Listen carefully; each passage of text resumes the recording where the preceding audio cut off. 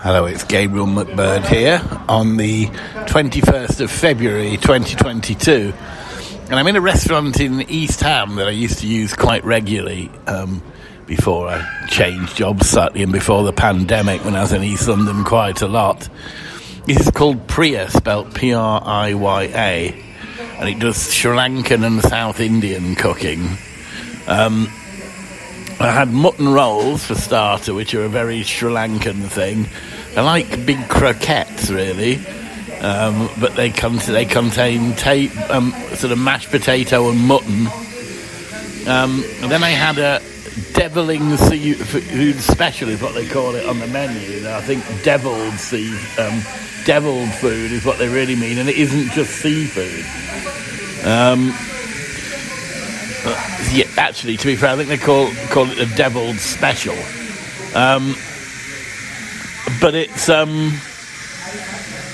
contains.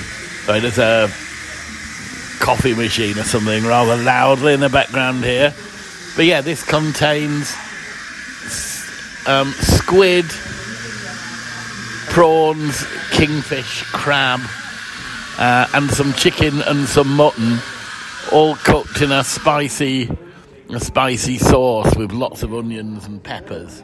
Although there is a sauce with it, it's not a really saucy kind of dish. But really tasty. And then I had 2 cream sodas, and I'm having a masala tea to finish off.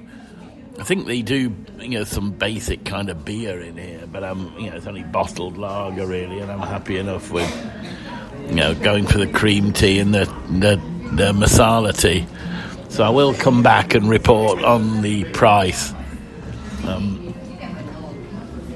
But I mean, it's been such a big meal that normally I would expect to pay the best part of 20 quid for that deviled special dish with everything in it, to be honest. It was huge.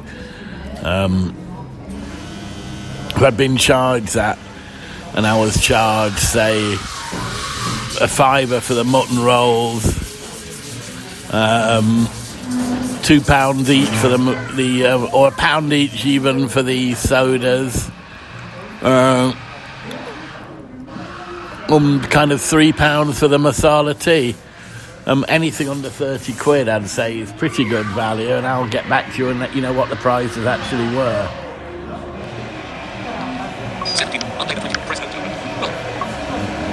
Pause.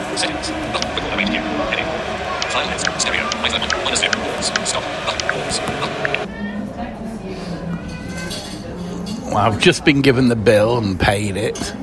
And it was £18.20, which, as far as I'm concerned, for that amount is just ridiculous. Really good value. If they'd charged me £20 more, I couldn't have really been overcritical, as I've said. So, full marks of them. And if you're ever in East Ham, I definitely recommend Priya needs a call. It's you go out of the station, cross over the road that the station's on, a zebra nearby the station. Do you mean a zebra? No, I do mean a pelican with a bleep. Cross over there, and then turn back on yourself, and you probably go maybe 50 metres down the street, and the place is just there on your left. It's barely a minute's walk from East Ham Station. As far as I'm concerned, it is a belter. So yeah, I just sort of come back and give them a mark. Given the value of the thing, I'm going to have to give them 9 out of 10. My only criticism would be that some of the stuff in there, the prawns were slightly overcooked, and the mutton wasn't the tastiest I've ever had. A little tough, but in fairly small pieces. These are nitpicking sort of criticisms, though, and I have to say the masala tea, which I think I called cream tea earlier on, the masala tea was really nice, made with milk and quite spicy. So, yeah, I've not needed to eat anything else today. solid 9 out of 10, and definitely one, as I say, if you're in that East Ham sort of area. There are other places around there to check out as well.